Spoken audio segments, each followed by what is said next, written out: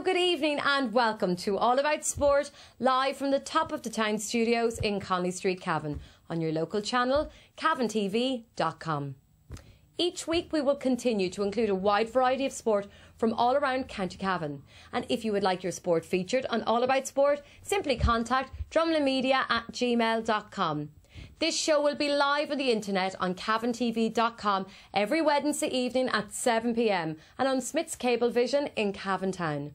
New departure for cavantv.com, we meet up with Will Govan, who is more famous for his role in the Begrudgers, but has an avid interest in the sport of fishing. And we now meet up with Will to talk about his passion.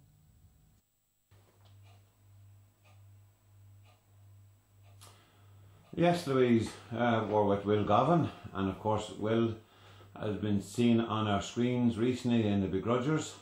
And before we talk to Will, we might just take a view of an action in the Begrudgers. Come here, darling. Oh.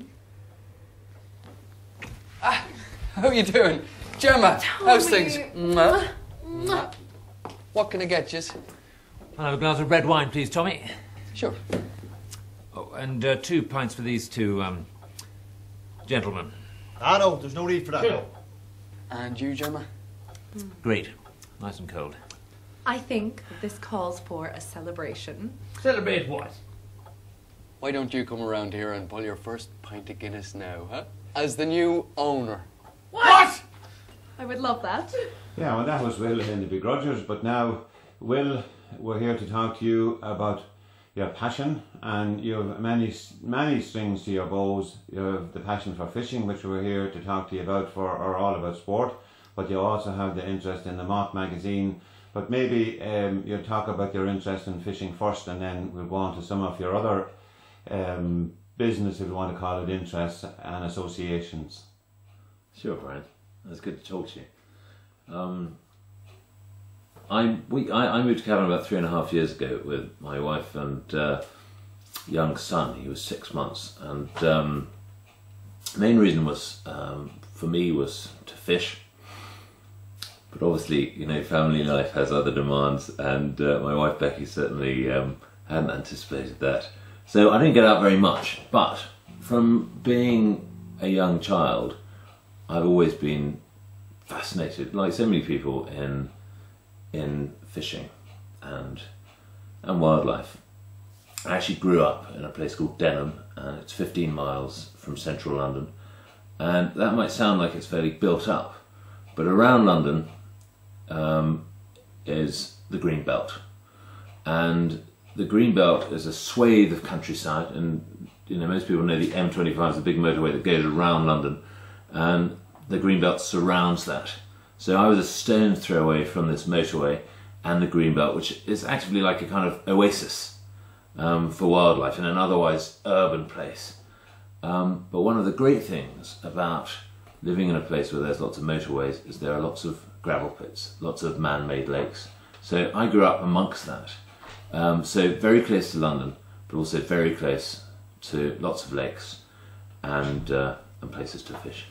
Now, well, we were on the set of the Begrudgers, and well, people would see the end product and all the fun and excitement that's associated with the end product, but there's a lot of pressure and a lot of action on the set. So would you see fishing as a good form of relaxation after a lot of the detailed work that's associated with producing a programme like that?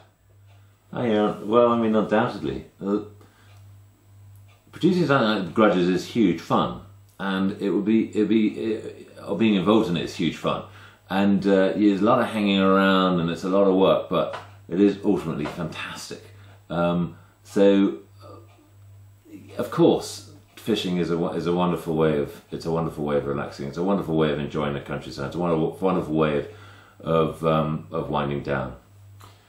But fishing, of course, people would see some of it possibly on television, but there's many facets to fishing.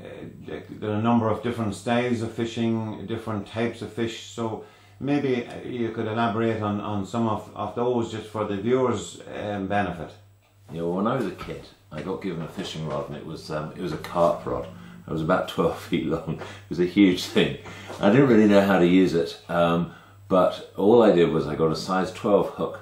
We'll get into more details about this later on, and a weight. Like most people are familiar with, a kind of small. It's a synthetic weight. It's not a lead weight. You can't use those anymore, but it's a small synthetic weight. I put that on, and using a worm, you know, a common or garden worm, we would catch perch, and so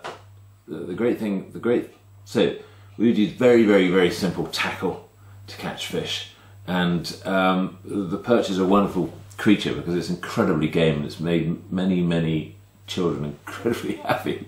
So a lot of people think you might go by a canal or a lake or a river and you'll see people with wheelbarrow loads of kit. You don't need all of that stuff. And so when I was a child, it was very much the huckleberry fin style of angling. You just go out with your rod, you know, and a hook and a worm, and you know, believe it or not, you can catch fish. But of course, like I say, Brian, tons of different types of fishing, and where I grew up, it was mainly coarse fishing. Obviously around here there's tons of coarse fishing. So coarse fishing, you're generally talking about fish that live in, or spend all of their time in freshwater, i.e. in rivers and lakes, and they don't migrate. So they're not they're not members of the salmon family, i.e. trout and sea trout, and different subspecies. So they're fish like perch and roach and tench and carp, and actually in this country people tend to refer to the pike as a game fish, whereas where I come from it's more of it's called a coarse fish. So yeah, of course there's lots of different types of angling, but when I was a child, or still now, I'm a great advocate of a very simple approach. Thanks, Louise. We're here with Brian Webber in Sports World and Town Hall Street in Cavan. Just the smell of this place is incredibly exciting. I remember as a kid going to my local tackle shop and just kind of smelling the kit. I dare say smelling the maggots. I don't know. Maggots, probably, yes. Yeah. But it's a very kind of evocative smell. Yes. Yeah. Brian, the whole point of this is you've got tons and tons of kit here, and I suppose I want to make it clear that you don't need necessarily tons of kit to enjoy fishing. But tell us about the kind of punter that comes into your shop, and tell us about the kind of fishing that you can do in Cavan. Well, Cavan, there's a big selection of fishing really here. As you know, there's so many lakes. I think there's over 360 lakes, and we got everything from even carp here: carp, bream, tench, right, roach, perch, and pike. We get an awful lot of Germans and French for the pike.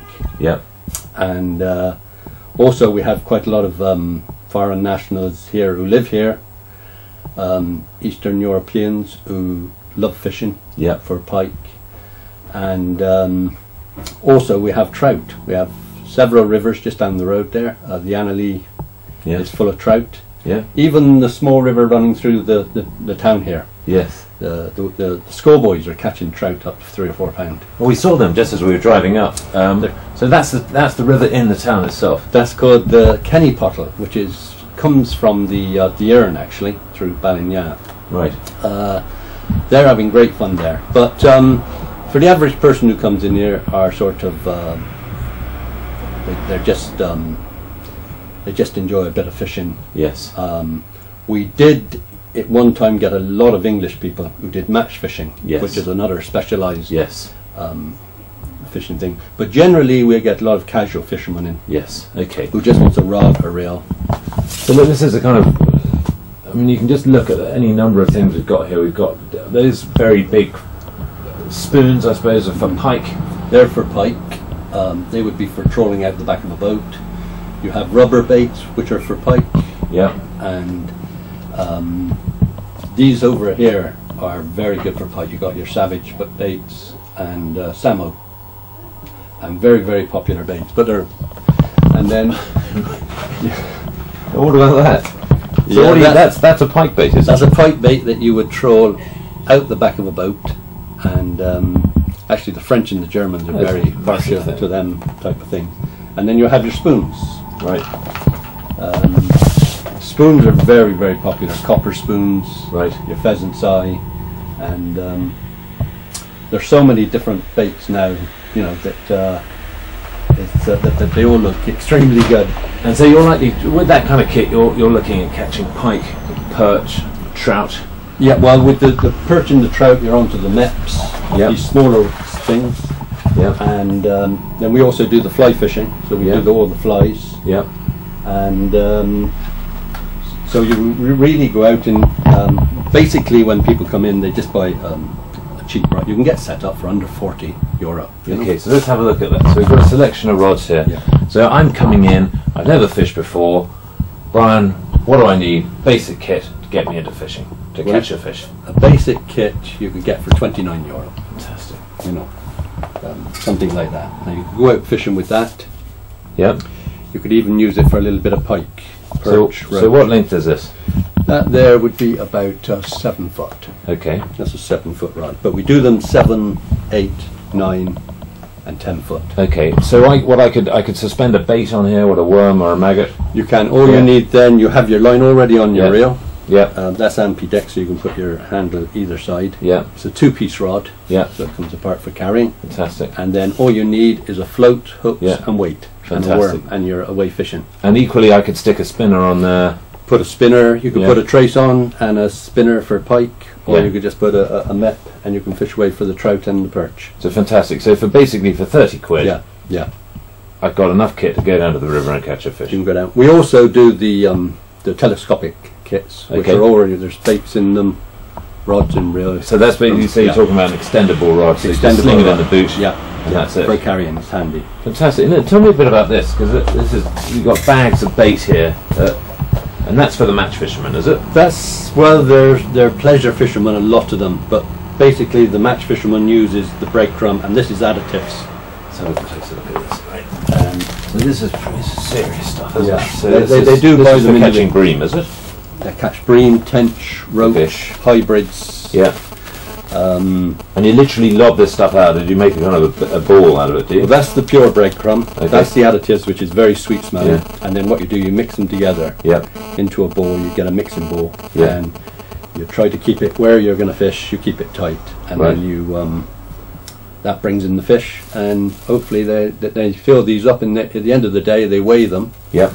And so we touched on this earlier on. Let's have a look at one of these keep nets. And this is for a fisherman who wants to keep the fish and then see how many fish or what weight they are they've achieved at the end of the day. And then return them to the water.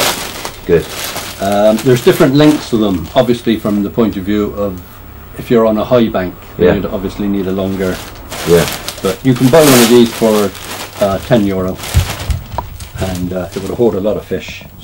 Now, how many fish might you get in something like this? Oh, you'd get 130, 40 pound of fish. And do people really actually catch that many fish? Oh, they could do on a day, yes, on a day. And then all you do, you put a bank stick onto that, screw it onto that, and you can put it at different angles, so you can put it into the bank.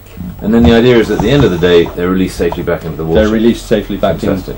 Fantastic. And we're we're going to be talking to the lads from the inland fisheries about fishing responsibly and handling fish. Do you think most of the punters that come in here, they care about wildlife and fishing? Yes, and like handling fish is very important, because pike are very they get very temperamental.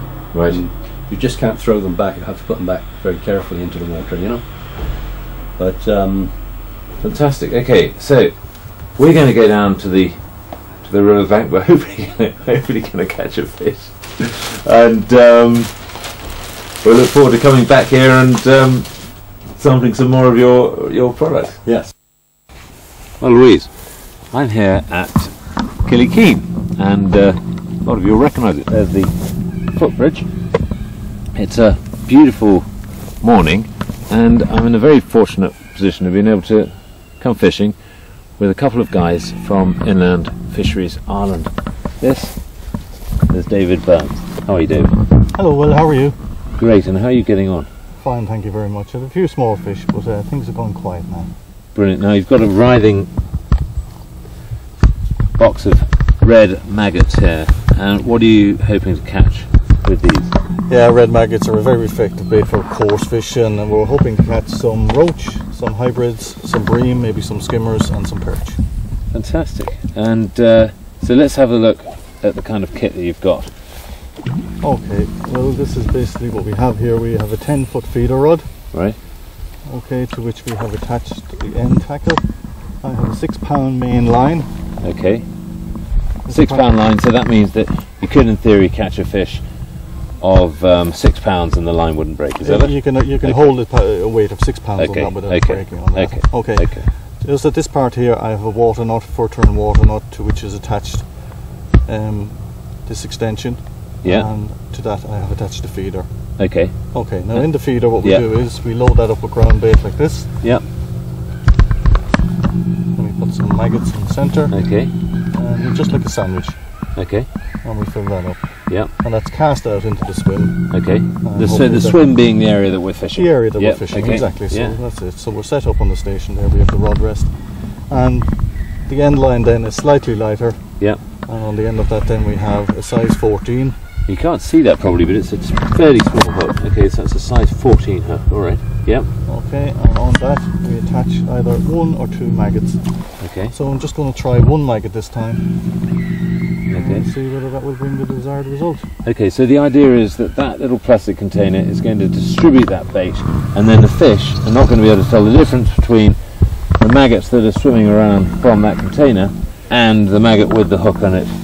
Exactly. On the end of your line, is that it? Yeah, that's exactly it. Now and what I'm doing is I'm lining up a mark on the far bank here. Okay. I'm going to cast through the whole time. So basically I'm picking there off to the right hand side of the live buoy there. Okay. There's a gap in the tree. So I'm going to cast that all the time, and I have the line flipped up here, which means I'm casting the same distance the whole time. Okay. So right. Just wind in tight. You're casting the same distance the whole time, so you know that that's where your bait is kind of landing each time. Exactly. Well, what happens is as the bait falls out of the feeder, it goes onto the bed of the lake. Yeah. Okay, and fish cruising up it there will congregate over the bait, and they will start to feed there.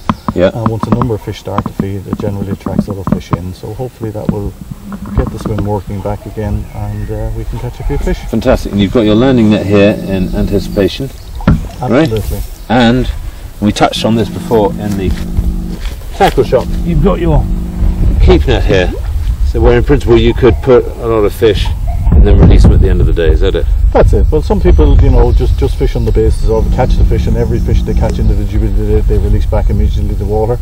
But some anglers like to, keep their catch in the net, and at the end of the day, what you do is you weigh the weight of fish that you have. Yeah. And some people will, the best weight that they would have caught would be 30 pounds. Yeah. And the next day they go out, it could be 40 pounds. So the personal best would be 40. And everybody that is involved in course angling, they strive for the magic ton. They call it. The magic ton. What's a ton? 100 is 100 pounds of fish. 100 pounds of fish. 100 pounds of fish. And that can be made up of lots of little fish. Absolutely. Extraordinary. If you have bream of 5 pound weight, well, obviously it takes less of those than it does of the small fish of 2 and 3 ounces. Okay.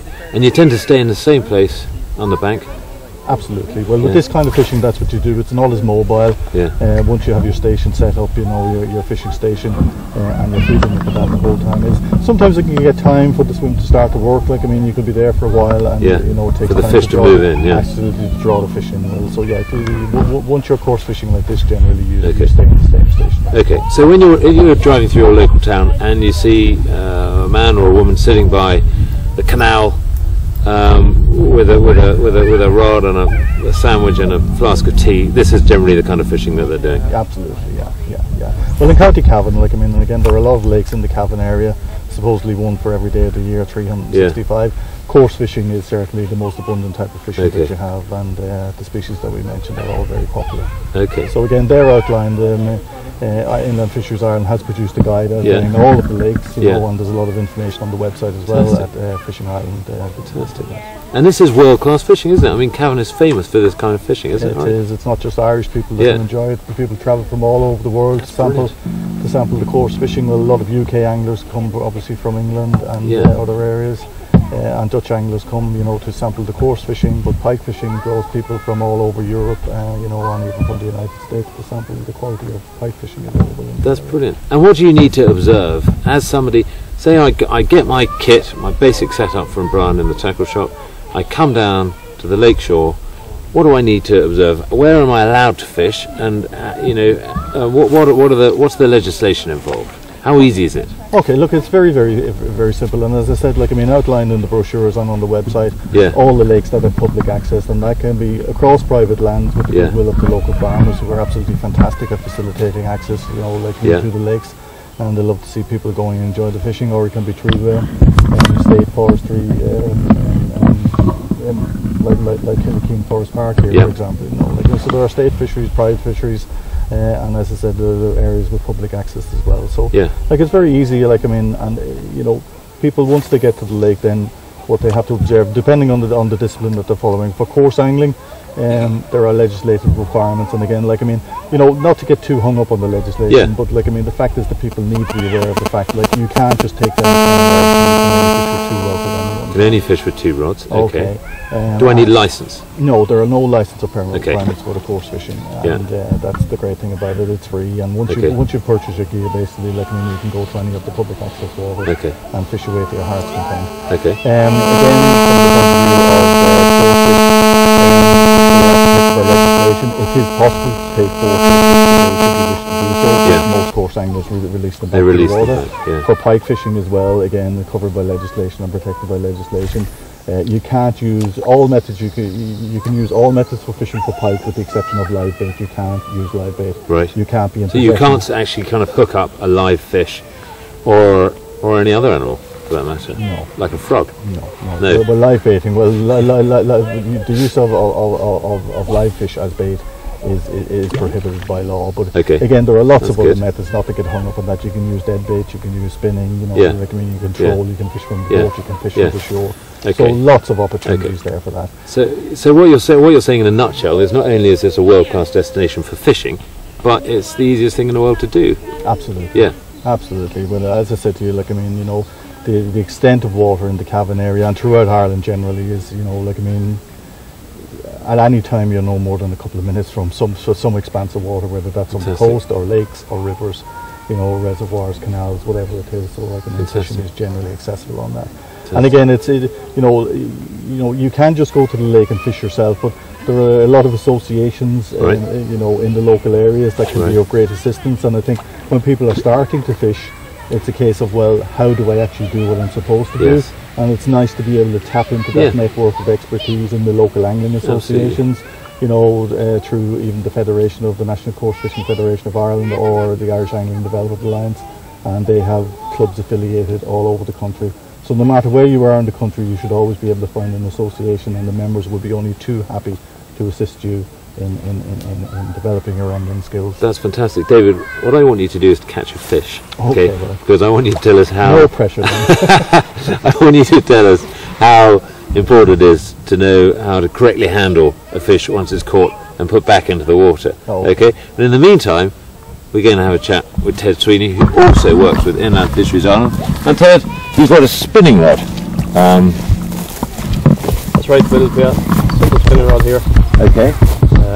Just nice light rod, nice line of small little meps spinner bait there.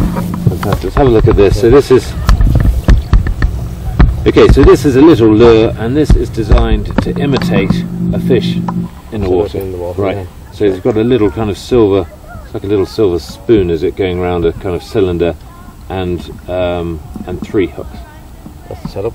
And there's a swivel here, and that's to stop the line getting tangled up. To stop the line starting up getting tangled. And I guess, Ted, this type of fishing's always appealed to me because it means that you can really roam around. You're not, I mean, like David's there sitting, he's got his table and he's got quite a lot of kit.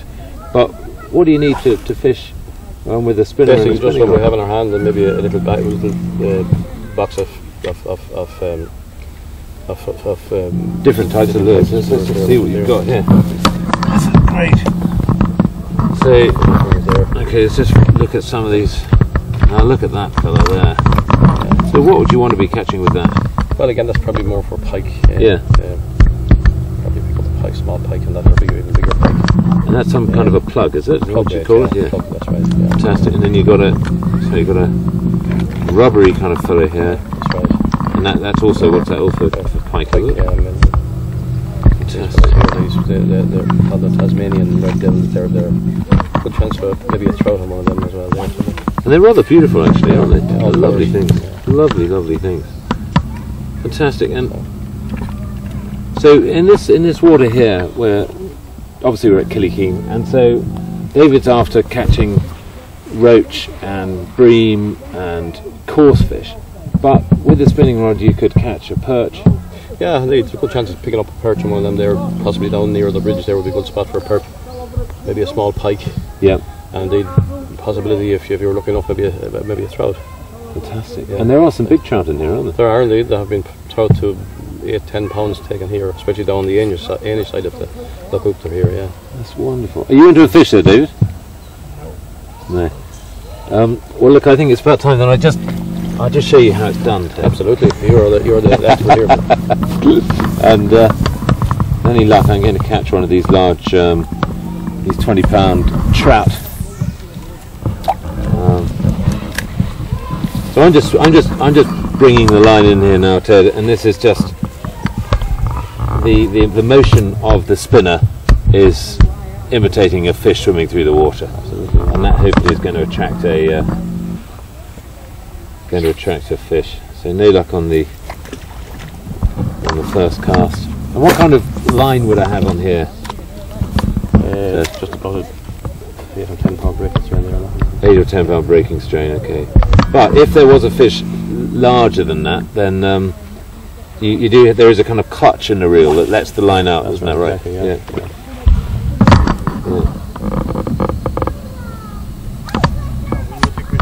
Ah, fantastic, that's brilliant. Thank you, Ted.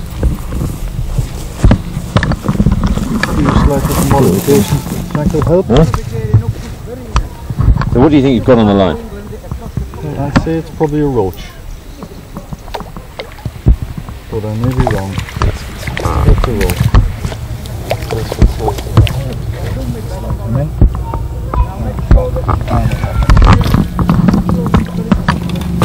Well, and I'm going to wet my hands, isn't that right? That's the right Absolutely. thing to do.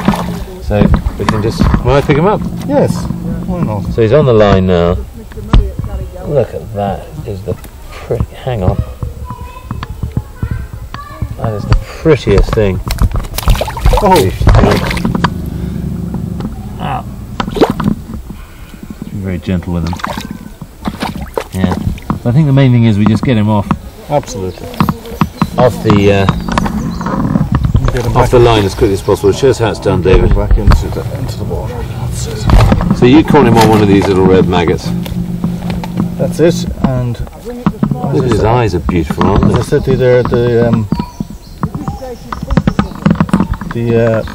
swim had gone quiet. Yeah. So what I did was I just lengthened the hook length. And there he is there now. There he goes. Now if he swims. And now you just use something quite... So this is this thing here, what do you call this? That's a disgorger. Okay. So this is an essential bit of kit, isn't it? Oh, really? absolutely, yeah. And so what happens, you stick that in and the hook gets caught on this... Yeah, that's on exactly this little it. thing. What you do is you slip it onto the line and twist, and that slips down onto the shank of the hook down into the gape, and then what you do is just a slight little push and it releases. Yeah, okay. So the whole idea is to cause as least kind of trauma to the fish as possible. Absolutely, that's the most important thing, yeah. And I've heard talk of like barbless hooks. Yeah. Are they commonly used? Absolutely, I mean, they are indeed. Well, yeah. Anglers now have adopted, a huge amount of measures, to ensure that fishing is carried out in the most fish-friendly manner. We talked about the barbless hooks with Brian, and so that basically means that it's easier to take off the fish, but by the same token, it's more difficult to catch a fish. So in a way, it's more sporty.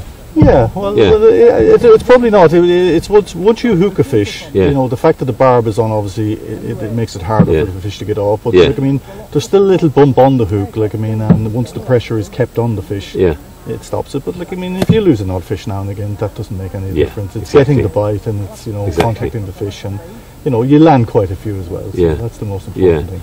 Well, what I've always thought is so nice about fishing, and as far as I'm concerned, a good day is when you don't lose any tackle, but it's just being able to enjoy the landscape, and there's so much wildlife about, isn't there? Absolutely.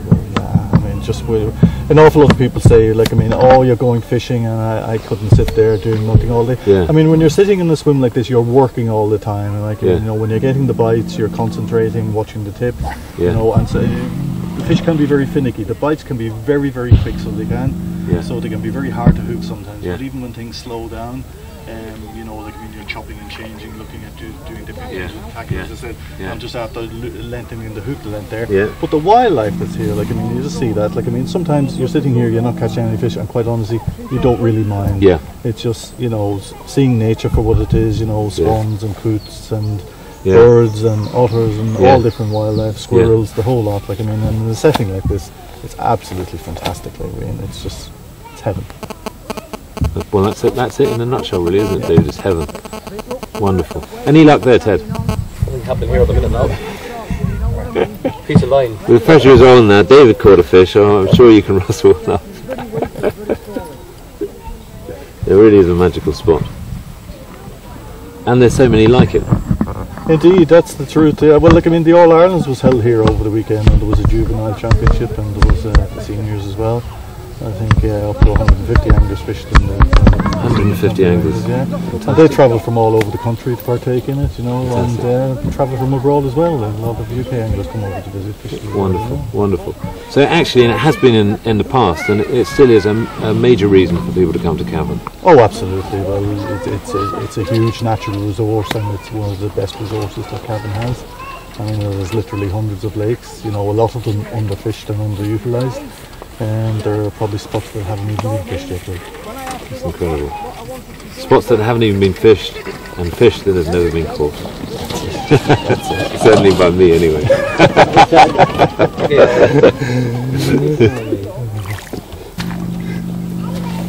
I think we'll get this line back in the water with Great stuff. See if we can get another one to oblige. Are they gone or are they just coming? Still there. Just fill the feeder again. Few maggots. Brilliant. It in. Well, David, thanks very much indeed, and I very much look forward to fishing with you in the future.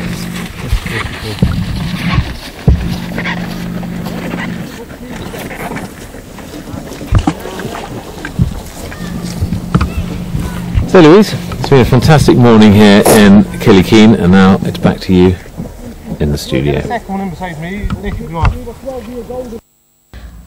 brings to an end All About Sport for this week from the Top of the Town studios in Conley Street, Cavan.